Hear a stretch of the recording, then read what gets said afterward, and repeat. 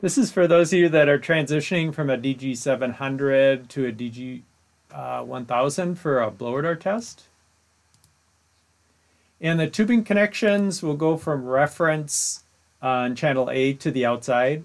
And with the DG-1000, instead of up-down input reference, it's left-right input reference. So we'll go reference on channel A to the outside, and then input on B to the fan, and input on B to the fan. And then we'll start up the DG-700, and we'll first hit the mode twice. To get to pressure flow at 50, the device is already at blower door 3. The config, we'll switch to B2. And then we'll do a baseline. So we'll hit baseline and start.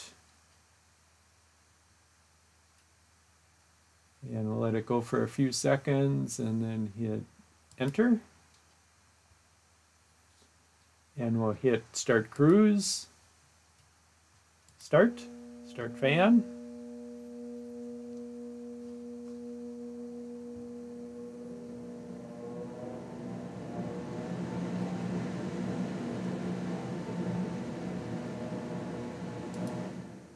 And we'll push hold, and then we'll move to the DG-1000. And this is the startup menu, and we'll click on the gauge app, and we'll hit the mode area here to go from pressure to pressure flow at 50. And then the device is Model 3 fan. Configuration, we can change to B, and then we'll go back, and we'll hit the baseline, and enter, start cruise,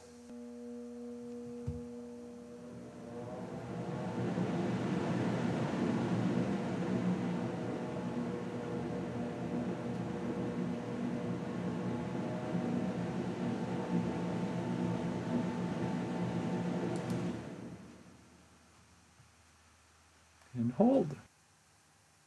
Next, we'll show doing an automated test and generating a report using our TEC AutoTest app.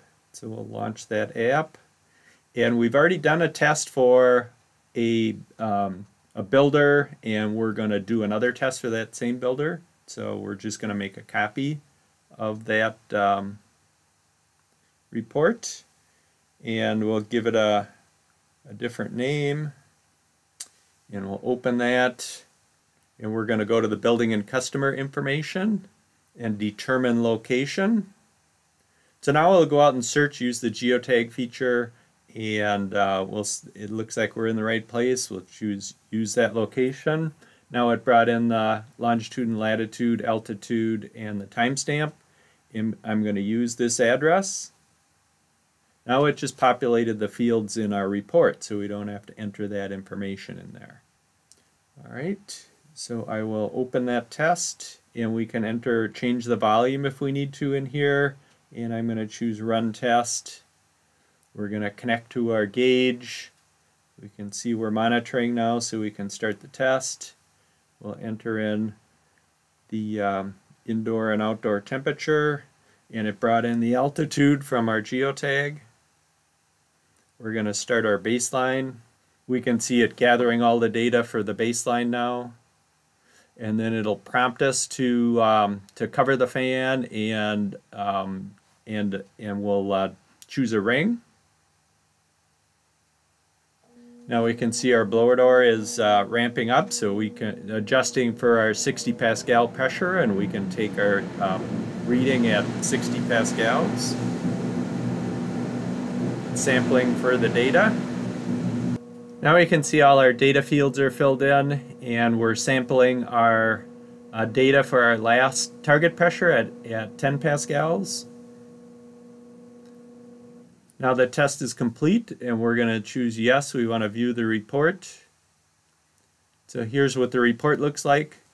And right front and center in the report in bold is our leakage target at 3 air changes per hour, measured leakage, and we passed our test. So we can send that up to email, or if we have Google Drive or Dropbox on there, we could send it up to the cloud that way.